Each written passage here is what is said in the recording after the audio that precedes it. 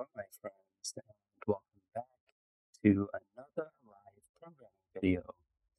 Today, I am going to tackle a regression that I should have tackled months ago, but I just forgot. This person, Davoclu, I don't know how to say that, but this person bumped this post.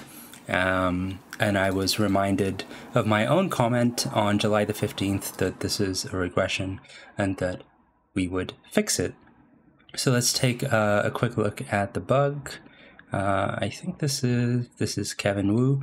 Kevin Wu says, Komorebi C start no longer works with no arguments. It looks like Komorebi tries to execute this, but this is not valid PowerShell since argument list must have a value. I assume it was introduced in this commit, which is the big static JSON commit.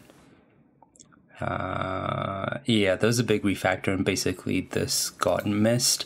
And I was supposed to fix this, as I say, some time ago, but I didn't. So I thought we could quickly fix this one together. So we are going to go to start again. We're spending a lot of time here lately. Let's just get bacon running on the side. Okay, so we want to look at the implementation for start, which is here. And somewhere, there is an argument list.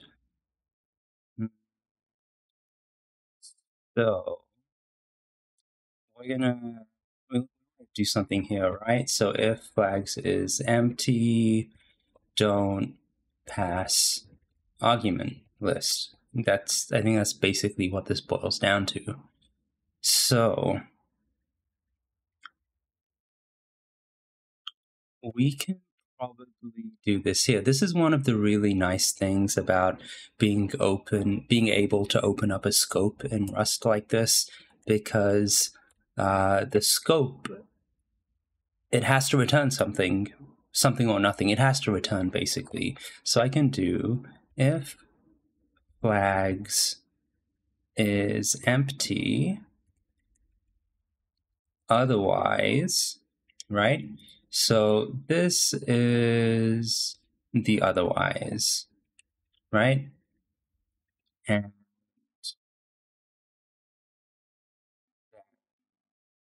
flags is empty. We don't care about argument list. And here, we don't even need that anymore, do we? We can just bring it into the scope. And I think that should do it. Oh, wow. This might be on track to be the quickest bug fix video in the history of all the dev videos. All right, so we're just going to install this real quick.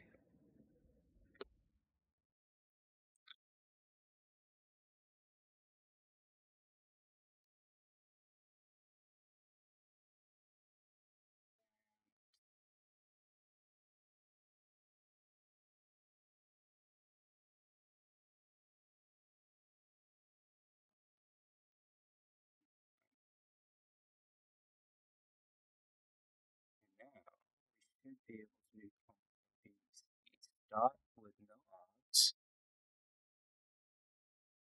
And of course it's, oh, it did load a configuration. I'm not sure which configuration it loaded, but it did load a configuration. Cool, I'm happy with that. So I do, and now I want to know what configuration it loaded. I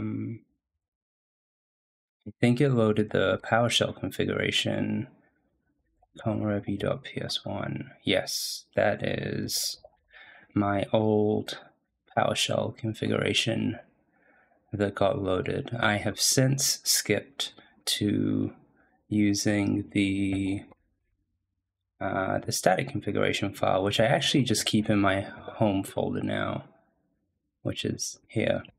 So cool, I think we can finally belatedly close this ticket. Sorry it took so long, Kevin. But thank you to this user for bumping. And actually, I should reply to this user, right? Running the above command does respect the environment variables, the config environment variable, as this is looked up once Komorebi has started, not during the PowerShell command execution. I'm actually working on a fix for this regression as we speak. Sweat smiley. Oh, wrong sweat smiley. Sweat smile. That's the one. Cool. So we'll hit that. Nice. So actually, let's do this in here. That's our little fix. And we can craft a commit message. So this is going to be a fix for the CLI, fix CLI, remedy, regression, and start command. This commit remedies a regression noticed by user not KVW in 493, which results in ABC start failing due to an empty argument list being passed to the PowerShell start process command. I believe that's right. Yes.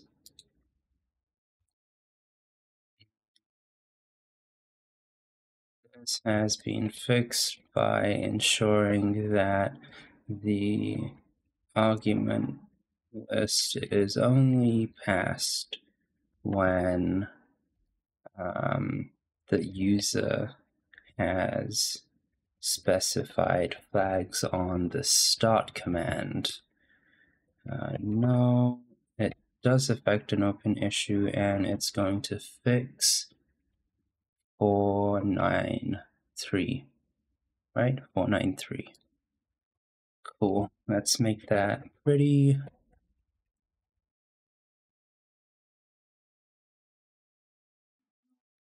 Nice, nice, nice.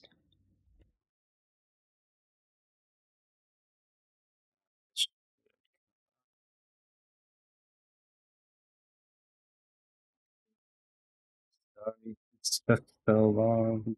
It will be it's on master now, and will be in the next version, the next release.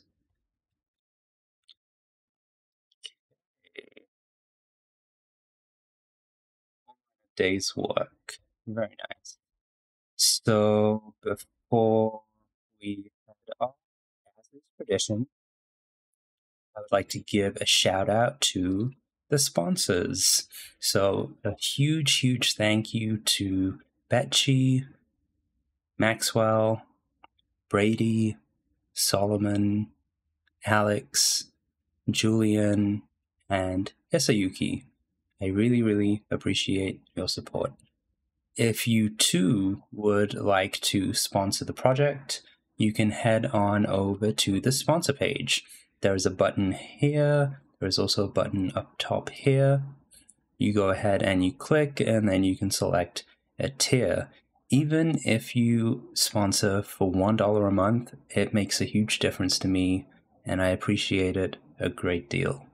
If, however, you are not in a position to become a sponsor, the next best thing that you can do is hit subscribe on the YouTube channel.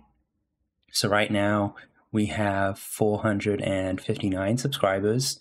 We have a whole bunch of Komorebi tutorial videos here, and of course this big playlist in which you can learn hopefully a great deal. I hope that people learn a great deal from watching these Komorebi development videos.